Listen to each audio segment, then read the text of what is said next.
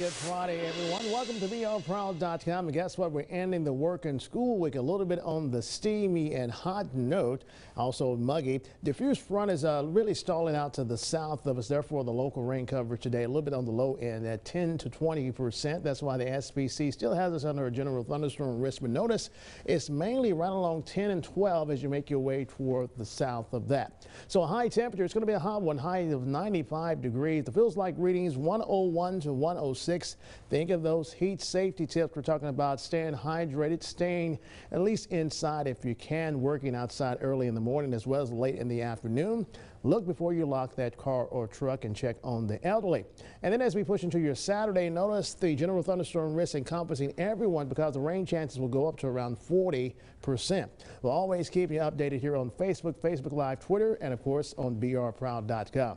Everyone have a fantastic Friday, and we'll talk again on Monday. Have a great weekend.